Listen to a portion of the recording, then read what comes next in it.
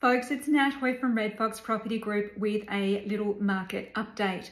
We had 4 properties on the market on the weekend and we had over 206 buyers at our home opens. So it certainly remains very busy. We've got offers for all of those properties and we'll be working through those in the next few days.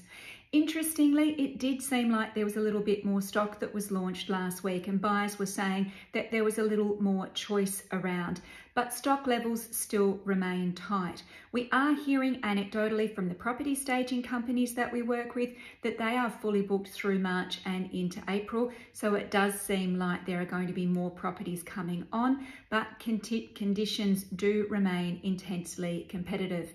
We encourage you to stay organised and on track and keep persistent if you're looking to buy a home.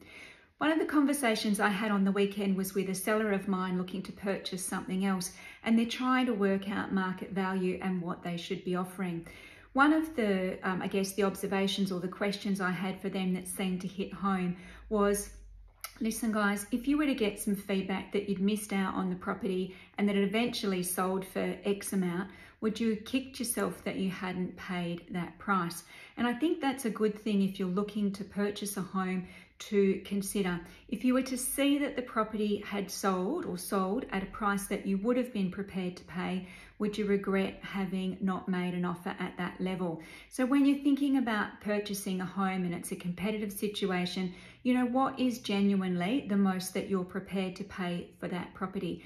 That's the market at the moment. That's where you need to be so you don't miss out. Good luck, and hopefully we'll see you at a home open soon.